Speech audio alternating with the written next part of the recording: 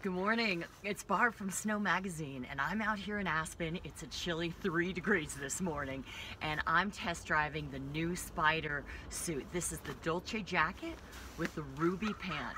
Now I am loving it. It's been a long time since I've skied in a longer jacket. I'm used to a shorter jacket, but this is super warm. It's very glamorous.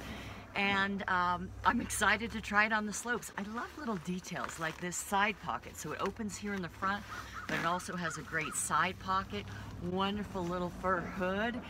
And yeah, I'm just excited to try this out on the slopes. So we'll check it out later.